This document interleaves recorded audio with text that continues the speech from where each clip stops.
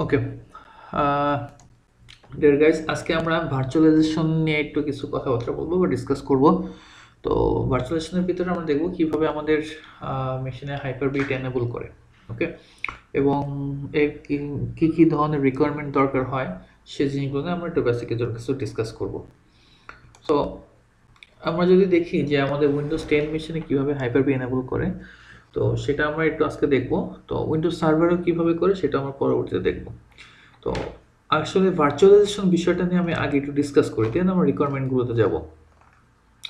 আমি যদি ভার্চুয়ালাইজেশন নিয়ে ডিসকাস করি তাহলে আমার ভার্চুয়ালাইজেশন আমরা দুইভাবে করে থাকি। একটা হচ্ছে আমাদের যেটাকে বলে টাইপ 2 ভার্চুয়ালাইজেশন, একটা টাইপ 1 ভার্চুয়ালাইজেশন। কেমন? টাইপ 2 এবং টাইপ 1। তো টাইপ 2 আর টাইপ 1 এর মধ্যে যে বেসিক যেটা পার্থক্য, টাইপ 1 কে আমরা যদি টেকনিক্যাল ভাষায় বলতে চাই, তো টাইপ 1 কে আমরা বলি বেয়ার মেটাল ভার্চুয়ালাইজেশন। কেমন? আর টাইপ 2 যেটা, সেটা হচ্ছে আমাদের হোস্টেড ভার্চুয়ালাইজেশন, হোস্টেড আর্কিটেকচারের ভার্চুয়ালাইজেশন। এখন দুইটার মধ্যে পার্থক্য কি? তো পার্থক্য খুবই সহজ, একদম ইজি।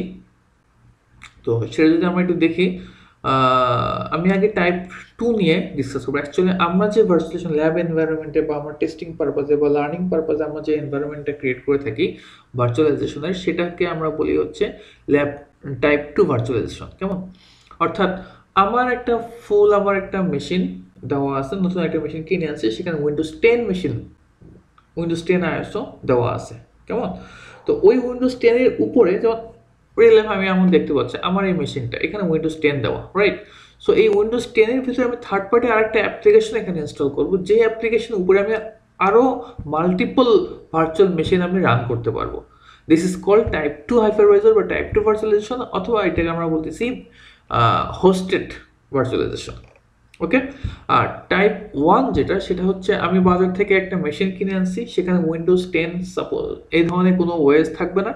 আমার ওএস হিসেবে যেটা থাকবে সেটা হচ্ছে হাইপারভাইজার ওএস থাকবে।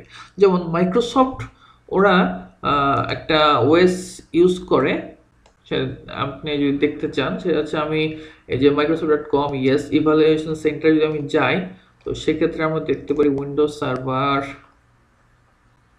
View all. তো এখানে দেখেন এই যে হাইপার-ভি সার্ভার 2016। তো এখানে এই যে Microsoft Hyper-V server 2019, Microsoft Hyper-V server 2016। So এই ওএস গুলোকে আমি আমার নতুন একটা হার্ডওয়্যার মেশিন কিনে নিয়ে এসে, বাজার থেকে কিনে এসে, এই ওএসটা আমি আমার মেশিনে দিব। যেমন কিনা আমরা উইন্ডোজ 7 দিই, উইন্ডোজ 10 দিই, ওগুলো উইন্ডোজ সার্ভার দিই, ওগুলো না দিয়ে আমি হাইপার-ভি দেবো। অর্থাৎ এটা কিন্তু আমার মেন মেশিনেই এই ওএসটা দেওয়া, এবং এই ওএস এর উপরে আমি ডিরেক্ট মাল্টিপল ভার্চুয়াল মেশিনগুলো আমি রান করব। ওকে, সো এই হচ্ছে আমার বেসিক পার্থক্য দুইটার ভিতরে। একটা হচ্ছে টাইপ 2, একটা টাইপ 1। অর্থাৎ টাইপ 1 যেটা, সেটা হচ্ছে আমার হার্ডওয়্যারের উপরে হাইপারভাইজার রান হবে, ওএসটা রান হবে, দেন এই হাইপারভাইজারের উপরে আমি মাল্টিপল ভিএম রান করতেছি। আর টাইপ 2 অর্থাৎ আমরা যেটা ইউজ করি সেটা হচ্ছে হার্ডওয়্যার। এই হার্ডওয়্যারের উপরে আমার একটা হোস্ট ওএস থাকবে, সেটা উইন্ডোজ 10 হোক বা উইন্ডোজ সার্ভার হোক, যেটাই হোক। দেন তারপর আমরা থার্ড পার্টি আরেকটা হাইপারভাইজার অ্যাপ্লিকেশন রান করব, ওই হাইপারভাইজারের উপরে আমরা মাল্টিপল ভার্চুয়াল মেশিন রান করব। এটা হচ্ছে আমাদের টাইপ 2 হাইপারভাইজার। ওকে, অথবা আমরা এটাকে বলি হোস্টেড হাইপারভাইজার, আর এটাকে আমরা বলছি bear metal hypervisor. Okay, so I hope দুটার মধ্যে বেসিক পার্থক্য আপনারা খুব সহজে ধরতে পারছেন। আরেকটা হচ্ছে নেস্টেড হাইপারভাইজার। নেস্টেড হাইপারভাইজার হচ্ছে এই যে আমার এই যে হাইপারভাইজারের উপরে যে আমার মাল্টিপল হাইপারভাইজার ভার্চুয়াল মেশিন চলতেছে, ধরুন আমার একটা ভার্চুয়াল মেশিন 1, ভার্চুয়াল মেশিন 2। তো এই ভার্চুয়াল মেশিনের উপরেও যদি আমি আবার ঠিক সেম, আমি এই মেশিনের ভিতরে একটা মেশিন ওএস, এটা হোস্ট ওএস, এটা মনে হয় একটা ওএস, ঠিক সেম এই মেশিনের একটা তো ওএস থাকবে। এই ওএস এর ভিতরে যদি আমি আবার ভার্চুয়াল মেশিন চালাতে চাই, তাহলে সেটাকে আমরা বলবো নেস্টেড হাইপারভাইজার। যেমন আমাদের আর্কিটেকচারটা জাস্ট এরকম, হার্ডওয়্যার, তারপর হাইপার-ভি হাইপারভাইজার, দেন ভিএম, একটা ভিএম চলতেছে, এর উপরে আমি আবার আরও একটা ভিএম চালাচ্ছি, এর ভিতরে আমার দুটো ভিএম, এগুলো এক একটা ভিএম এর ভিতরে আমি আবার আরও ভিএম ভার্চুয়াল মেশিন চালাচ্ছি। That's called nested hypervisor. ওকে, তো আমরা যদি এখানে একটু দেখি জাস্ট, তাহলে খুব সহজে আরেকবার একটু বুঝতে পারবো। টাইপ 1 যেটা বেয়ার মেটাল হাইপারভাইজার, যেটা সেটা যেমন হার্ডওয়্যার হাইপারভাইজার, অর্থাৎ হাইপারভাইজার ওএস, দেন অপারেটিং সিস্টেম 1, অপারেটিং সিস্টেম 2, অর্থাৎ মাল্টিপল আপনি হাইপারভাইজার এখানে চালাতে পারেন, ভার্চুয়াল মেশিন চালাতে পারেন। এই ভার্চুয়াল মেশিনের মধ্যে আপনি বিভিন্ন অ্যাপ্লিকেশন রান করেন, এই ভার্চুয়াল মেশিনের ভিতরে আপনি বিভিন্ন অ্যাপ্লিকেশন রান করেন, নো ফ্যাক্ট। ওকে, এখানে দেখেন আর type 1 or bare metal hypervisor sits directly on the host hardware, অর্থাৎ হোস্ট হার্ডওয়্যার আমার যে বাজার থেকে আমি যে মেশিনটা কিনে আনছি তার উপর ডিরেক্টলি এটা ইনস্টল হবে। আর টাইপ 2 হাইপারভাইজার যেটি, সেটা আমার type 2 hypervisor runs as an application on a host operating system. অর্থাৎ আমি বাজার থেকে যে মেশিন কিনে আনছি ওইখানে আমি সাপোজ উইন্ডোজ 10 দিচ্ছি অথবা উইন্ডোজ সার্ভার 2012 দিচ্ছি, ওই সমস্ত ওএস এর উপরে আমি থার্ড পার্টি আরেকটা অ্যাপ্লিকেশন রান করব, ওই অ্যাপ্লিকেশনের উপরে আমি আমার ভার্চুয়াল মেশিনগুলো রান করবো। অর্থাৎ এই যে হার্ডওয়্যার, তার উপরে আমার অপারেটিং সিস্টেম চলবে, আমরা অ্যাজ ইউজুয়াল যে অপারেটিং সিস্টেমগুলো ইউজ করি, দেন তারপরে অ্যাপ্লিকেশন, বিভিন্ন অ্যাপ্লিকেশন, ওই অ্যাপ্লিকেশন হিসেবে একটা অ্যাপ্লিকেশন আমার হাইপারভাইজার রান করাবো, সেটা হতে পারে আমরা নর্মাল যেটা ইউজ করি ভার্চুয়াল বক্স, ভিএমওয়্যার, বা আমরা উইন্ডোজের সাথে বিল্ডিং থাকে হাইপার ভি, সেগুলো ইউজ করবো। দেন এই হাইপারভাইজারের উপরে মাল্টিপল অপারেটিং সিস্টেম থাকতে পারে, হ্যাঁ, multiple VM virtual machine run করতে পারে। This is called type 2 hypervisor. Okay, so আমাদের ল্যাব এনভায়রনমেন্টে আমরা কিভাবে টাইপ 2 হাইপারভাইজার এনভায়রনমেন্ট রেডি করি সেটা আমরা দেখবো আজকে। অর্থাৎ আমার এইখানে আমি মাইক্রোসফটে আমরা হাইপার ভিটা ইউজ করি, ইনস্টল করব। ওকে, সো আপনি ভার্চুয়াল মেশিন হিসেবে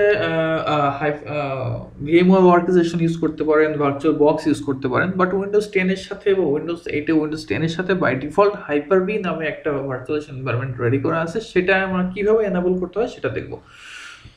সো ডিয়ার গাইস, আগে আমরা একটু দেখি মিনিমাম হার্ডওয়্যার রিকোয়ারমেন্টসটা কি এটার জন্য হাইপার-ভি যদি আমি এনেবল করতে চাই। তো আমাদের বায়োসের ভিতরে আমরা যাব। আমি জাস্ট একটা স্ক্রিনশট নিয়েছি, আমার এই মেশিনের স্ক্রিনশট।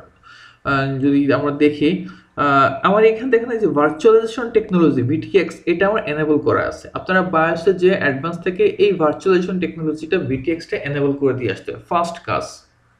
ওকে, দেন সিপিইউটা 64 বিট আর্কিটেকচার কিনা সেটা আপনারা খেয়াল করতে হবে। ইন্টেল যদি হয় ভিটি আর এএমডি ভি4, ইন্টেল এএমডি। তো সিপিইউটা আমার ভার্চুয়ালাইজেশন অর্থাৎ 64 বিটের কিনা সেটা আমরা একটু চেক করে নেব। সো এবং আপনার এই যে সিপিইউটা আছে, প্রসেসর যেটা আছে, সেটা অ্যাকচুয়ালি আসলে ভার্চুয়ালাইজেশন সাপোর্ট করে কিনা সেটা আমরা বিভিন্ন আপনার ওয়েবসাইট থেকে আমরা দেখে নিতে পারি। যেমন আমি যদি ইন্টেলের হয়ে থাকে, তো আমরা যদি প্রসেসরে যাই, arc.intel.com, প্রসেসরে যদি যাই, প্রসেসরে আপনি গেলে ইন্টেল কোর প্রসেসর যদি আপনি ইউজ করে থাকেন, তো আপনি খুব সহজে এখান থেকে দেখে নিতে পারবেন যে আপনার আসলে অ্যাকচুয়ালি কোন কোন জিনিসগুলো আমরা সাপোর্ট করবে অথবা করবে না, এই জিনিসগুলো আমরা এখান থেকে দেখতে পারি। একটু ওয়েট।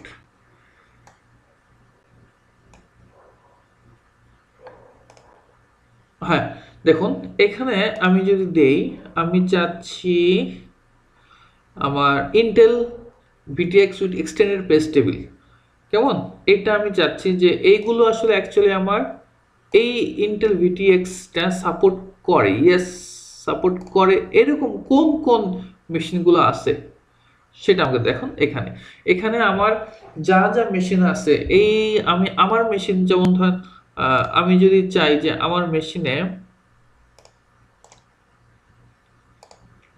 আমার মেশিন হচ্ছে Intel core i3 707 generation, right, 3.90 GHz এর। সো এটা আসলে আমার সাপোর্ট করে কিনা হাইপারভাইজার হিসেবে, মানে ভার্চুয়াল টেকনোলজি সাপোর্ট করে কিনা সেটা যদি আমি দেখতে চাই, তাহলে আমি এটাকে খুঁজে বের করবো এবং ওটা স্পেসিফিকেশনে যে আমি ইচ্ছা করলেই দেখতে পাবো। ইচ্ছা করলে আমি একটু নিচের দিকে আসছি, এখানে দেখি Intel core i3, right, Intel core i3,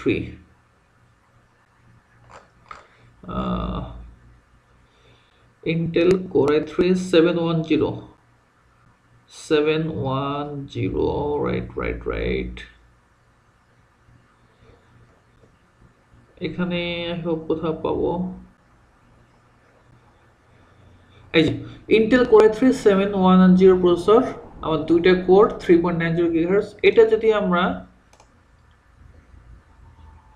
করি, তো এখানে নিচের দিকে যদি আসি তো আমি দেখতে পাবো আমার এখানে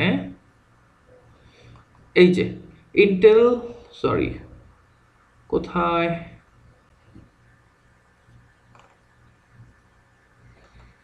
প্যাকেজ অ্যাডভান্স টেকনোলজিতে যদি যাই তো আমাদের Intel virtualisation technology, yes. So এইভাবে আপনি আপনার প্রসেসর সাপোর্ট করে কিনা সেটা দেখে নেবেন। আপনার যদি হয়ে থাকে এএমডি প্রসেসর, তাহলে আপনি এখান থেকেও সেটা প্রসেসর ডেস্কটপ থেকে বা প্রোডাক্ট স্পেসিফিকেশন থেকেও কিন্তু আপনি সেখান থেকে দেখে নিতে পারেন যে আপনার প্রোডাক্টটা মানে আপনার প্রসেসরটা ভার্চুয়ালাইজেশন সাপোর্ট করে কিনা। ওকে, আচ্ছা এখন এটা তো আমরা এইভাবে দেখতে পারি। তো আমরা ইচ্ছা করলে আরো দুইভাবে দেখতে পারি। আমাদের একটা থার্ড পার্টি সফটওয়্যার দিয়ে আমরা ইচ্ছা করে দেখতে পারি, সিকিউর অ্যাভেল। এই সফটওয়্যারটা আপনি ইচ্ছা করলে এখান থেকে ডাউনলোড করে নেবেন। ডাউনলোড করে নেওয়ার পর রান করলে আপনাকে দেখাবে যে আপনার আসলে হার্ডওয়্যার ভার্চুয়ালাইজেশন এখানে এনেবল করা আছে কিনা। সো আমরা এখানে ডাউনলোড করা আছে, আমি এই মেশিনটাকে এখান থেকে রান করাচ্ছি। ইয়েস, দেখুন আমার এখানে সে বলতে হার্ডওয়্যার ভার্চুয়ালাইজেশন ইয়েস এনেবল করা আছে এবং 64 বিট লেন্থ এটা। কেমন? সো এই জিনিসগুলো আমরা এখান থেকে এই সফটওয়্যারটার মাধ্যমে দেখে নিতে পারি। ওকে, আচ্ছা আরেকটা ইস্যু হচ্ছে আমাদের ডিইপি, ইন্টেল এক্সিকিউশন ডিসেবলড। এএমডি ইন্টেলে হচ্ছে, ইন্টেলে আমরা বলি হচ্ছে এক্সিকিউশন ডিসেবলড, আর এএমডি তে বলি আমরা নো এক্সিকিউট।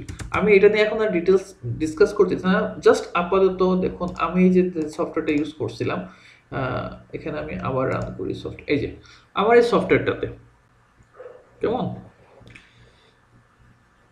আমি আমার এই সফটওয়্যারটাতে এখানে দেখেন ডিইপি দেখুন ইয়েস করা আছে। তো আমি যদি এখানে ডাটা এক্সিকিউশন প্রিভেনশন এটা ইয়েস করা আছে। তো আপনারা এটা একটু ডিটেলস একটু পড়ে নেবেন হোয়াট ইজ ডিএফ। এবং আমি জাস্ট একটু এইটুকু বলে রাখছি, ডিএফটা হচ্ছে আমাদের মেমোরি অ্যালোকেশনের ক্ষেত্রে আমরা এগুলো ইউজ করি। একটা ভার্চুয়াল মেশিনের সাথে বা আমার একটা ভার্চুয়াল মেশিনের মেমোরির সাথে অন্য মেশিনের মেমোরিগুলো যেন অ্যাটাচ না হয়ে যায়, বা এই মেমোরি অ্যালোকেশনের কাজগুলো করে থাকে ডিইপি, ডাটা, ওকে, ডাটা এক্সিকিউশন প্রিভেনশন। এখন ইন্টেলের ক্ষেত্রে এটাকে বলা হয় এক্সিকিউট ডিসেবল এক্সডি, আর এএমডির ক্ষেত্রে আমরা বলি নো এক্সিকিউট এনএক্স। কেমন? তো এগুলো নিয়ে আমি এখন ডিটেলস ডিসকাস করতে চাই, জাস্ট আমরা প্রিরিকুইজিটগুলো দেখতেছি। সো তাহলে আমার ম্যান্ডেটরি যে মিনিমাম রিকোয়ারমেন্টের মধ্যে বায়োসে সেটা আমাকে এনেবল করা থাকতে হবে, সিপিইউ 64 বিটের হতে হবে, এবং ডাটা এক্সিকিউশন প্রিভেনশন এটা আমার থাকতে হবে। সো এটাকে আমরা এইভাবে দেখতে পারি। আমরা যদি যাই সিএমডি ওপেন করি, সিস্টেম ইনফো যদি লিখি আমরা, সো এখানে আমি দেখতে পাবো আমার নিচের দিকে দেখুন এখানে আমার ভার্চুয়ালাইজেশন এনেবলড ইনফর্মার ইয়েস করা আছে এবং data execution prevention available yes করা আছে। সো এখান থেকে আপনি দেখে নিতে পারেন। কেমন? তো এগুলো হচ্ছে মিনিমাম রিকোয়ারমেন্ট। এখন আসেন আমরা অ্যাডিশনাল কিছু রিকোয়ারমেন্ট আছে, যেমন সেকেন্ড লেভেল অ্যাড্রেস ট্রান্সলেশন আমরা দেখতে পাচ্ছি এখানে। কেমন? সেকেন্ড লেভেল ট্রান্সলেশন এটা আমাদের ইয়েস করা থাকতে হবে। এটা ম্যান্ডেটরি না, বাট থাকলে ভালো। সেকেন্ড লেভেল অ্যাড্রেস ট্রান্সলেশন এটা ইন্টেলের ক্ষেত্রে আমরা বলি নেস্টেড পেজ টেবিল, আর এএমডির ক্ষেত্রে বলি extended page table. Required by remote effects, হ্যাঁ, আর এইগুলোর জন্য এই এসএলটির জন্য আমাদের রিমোট এফেক্টসটা, এটার জন্য আমাদের রিমোট এফেক্টসটাও এটার জন্য দরকার, রিমোট এফেক্টসের জন্য এসএলটির দরকার হয়। কেমন?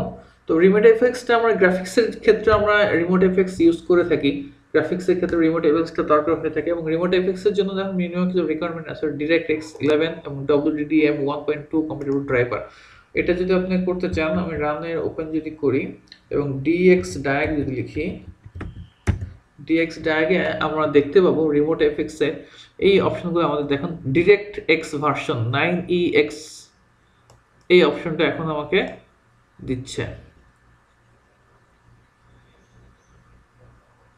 আচ্ছা আমি যদি ডিসপ্লেতে যাই, এখানে দেখুন আমাকে, আমি এখনো শেষ হয়নি, ওয়েট,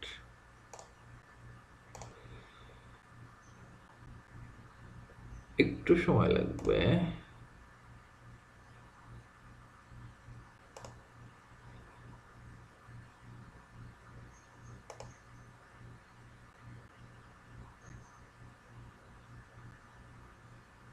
হ্যাঁ, যেটা বলছিলাম এই যে আমাদের ডিরেক্ট এক্স ভার্সন যেটা আছে, কেমন? তো এইখানে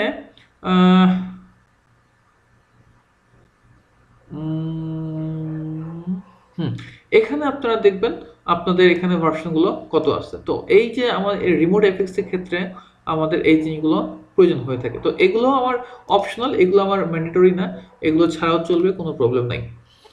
তো এখানে আপনারা এটা আছে, আর ডিসপ্লেতে গেলে আপনারা আরেকটা জিনিস পাবেন, এখানে ড্রাইভার মডেলের এটা পাবেন আপনি, যে WDDM টা ড্রাইভার মডেলে পাওয়া যাবে। আচ্ছা আমি এখানে একবার ট্রাই করে দেখি, একটু দাঁড়াও, ওয়েট,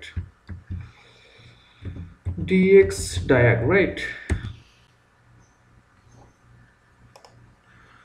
DX ডায়াগটা আমি যদি এখানে ওপেন করি, দেখুন এখানে আমার ডিরেক্টরেস ভার্সন আছে 11.2, কেমন, আমার যেটা দরকার তার থেকে বেশি আছে। এবং ডিসপ্লেতে যদি দেখেন WDDM 1.3, কেমন। সো এখান থেকে আপনি দেখে নিতে পারেন যে আপনার অ্যাডিশনাল যেগুলো দরকার হয় সেগুলো অ্যাকচুয়ালি আছে কি না, সেগুলো আপনি ইচ্ছা করলে এখান থেকে দেখে নিতে পারেন। ওকে, তো DirectX 11 আর DirectX 1.2 আমার ওই মেশিনে 1.3 আছে। সো এই এই হচ্ছে ইস্যু, এগুলো আপনার রিকোয়ারমেন্ট, অর্থাৎ এই তিনটা রিকোয়ারমেন্ট আগে ফুলফিল আপ করবেন। ওকে, দেন আমাদের যদি এগুলো সব ঠিকঠাক থাকে, দেন তারপরে আমরা যেটা করব সেটা হচ্ছে আমরা সার্চ বাটন লিখব Windows feature, turn Windows feature on R of, এটা আমরা ক্লিক করব। ক্লিক করার পরে এখানে হাইপার বি নামে আমাদের একটা ফিচার আছে, এক্সটেন্ড করলে এখানে দুইটা অপশন, হাইপার বি ম্যানেজমেন্ট টুল এবং হাইপার বি প্ল্যাটফর্ম, আমরা এখানে বোথ ক্লিক করে দেবো, অর্থাৎ এইটাতেও ক্লিক থাকবে এবং এটাতেও ক্লিক থাকবে। আমি একটু এক্সটেন্ড করি, ম্যাক্সিমাইজ করলাম, দেখেন আমার দুইটাতেই এই হাইপার বি এটাতে অন করলেই হ্যাঁ সবগুলোতে অন হয়ে যাবে, দেন ওকে, দেন আমার কিছুক্ষণ সময় লাগবে, দেন আমার একটা রেজিস্টার যাবে। রেজিস্টার যাওয়ার পরে আমি যেটা করব যে আমি এখন দেখেন এখানে হাইপার ভি লিখলে আমার কিছু আসে না, রাইট? সো আমি এই যে মেশিনে রেজিস্টার দেওয়ার পরে এখানে আমি হাইপার ভি লিখবো, তো আমার হাইপার ভিটা চলে আসবে। রেজিস্টার না, আমি মেশিন রেজিস্টার দিচ্ছি। ওকে, মেশিন রেজিস্টার্ড হোক। আচ্ছা ওকে, রেজিস্টার্ড এনিওয়ে, অনেক অ্যাপ্লিকেশন চলতেছিল আমার।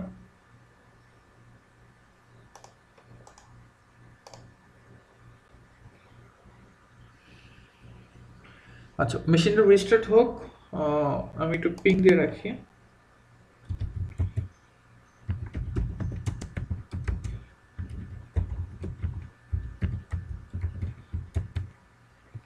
তাহলে বুঝতে পারবো যে কখন আমার অ্যাকচুয়ালি মেশিনটা অন হয়ে গেছে।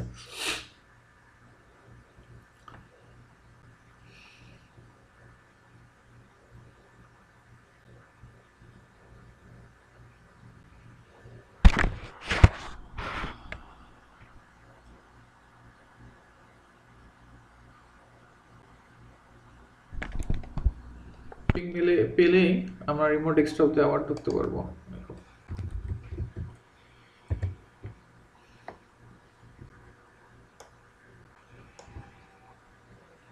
আমার ওখানে আমি দেখতে পাচ্ছি 66% উইন্ডোজ ফিচার ওয়ার্কিং করছে, আর একটু সময় লাগবে আমাদের।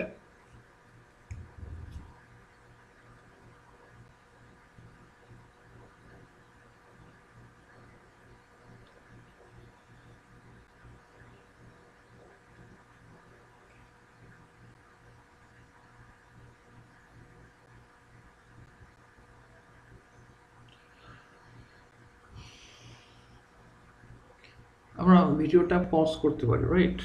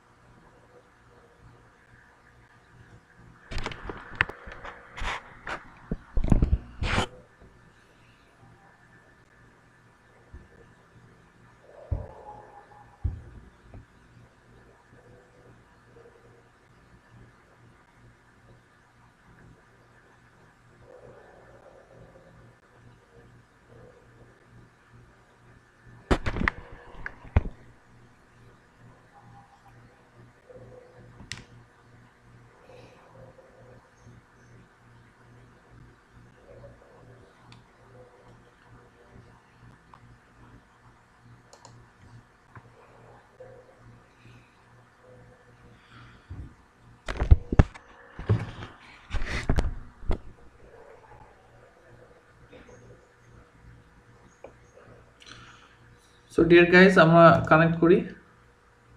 Yes,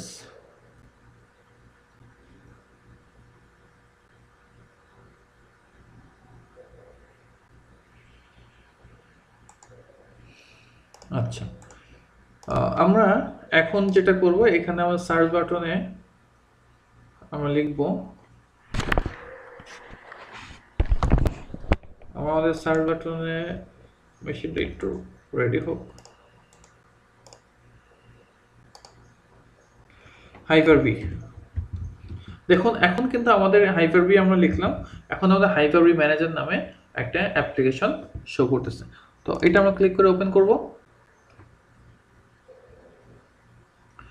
right. দেখুন এই যে আমাদের হাইপার-ভি যে মেশিনটা, এখানে আমি এখন ইচ্ছা করলে মাল্টিপল মেশিন এখন আমি রান করতে পারবো। এখানে আপনারা যারা ভিএমওয়্যার বা ভার্চুয়াল,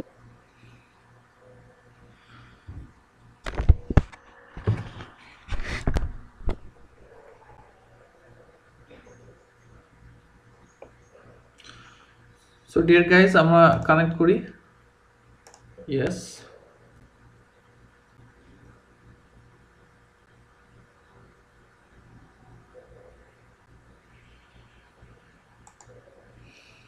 আচ্ছা। আমরা এখন যেটা করব, এখানে আমার সার্চ বাটনে আমরা লিখব, আমাদের সার্চ বাটনে মেশিনটা একটু রেডি হোক, হাইপার-ভি। দেখুন এখন কিন্তু আমাদের হাইপার-ভি আমরা লিখলাম, এখন আমাদের হাইপার-ভি ম্যানেজার নামে একটা অ্যাপ্লিকেশন শো করতেছে। তো এটা আমরা ক্লিক করে ওপেন করব, রাইট। দেখুন এই যে আমাদের হাইপার-ভি যে মেশিনটা, এখানে আমি এখন ইচ্ছা করলে মাল্টিপল মেশিন এখন আমি রান করতে পারবো। এখানে আপনারা যারা ভিএমওয়্যার বা ভার্চুয়াল বক্স ইউজ করছেন তারা দেখছেনই। তো এখানে আমি ইচ্ছা করলে উইন্ডোজ সার্ভার, উইন্ডোজ 10, কালি লিনাক্স, উবুন্টু যা ইচ্ছা আমি এখানে ইউজ করতে পারবো, রাইট। তো এখান থেকে আমরা নেক্সট পার্টে আমরা দেখব কিভাবে আমাদের এই হাইপার-ভিতে কিভাবে একটা মেশিন ইনস্টল করতে হয়, সেই জিনিসটাও আমরা এখানে পরবর্তী পার্টটাতে দেখব। ওকে, তো এই যে আমার মেইন মেশিনে, আমার একটা মেশিনে আমি একটা অ্যাপ্লিকেশন রান করে তার উপরে আমি আমার ভার্চুয়াল মেশিনকে নিউ দিয়ে যে ভার্চুয়াল মেশিন অন করব, রান করব। ওকে, সো এই প্রসেসটাই, এই ধরনের এনভায়রনমেন্টে হচ্ছে আমাদের টাইপ 2 হাইপারভাইজার বা টাইপ 2 ভার্চুয়ালাইজেশন, বা যেটাকে আমরা বললাম যে hosted hypervisor. Okay, I hope deer guys type 1, type 2 hosted অথবা বেয়ার মেটাল ভার্চুয়াল হাইপারভাইজারের মধ্যে পার্থক্য কি সেগুলো ক্লিয়ার হয়েছে। সো এইভাবে ইচ্ছা করলে কিন্তু আমরা ভার্চুয়াল মেশিন অনেকগুলো রেডি করতে পারি। Thanks guys.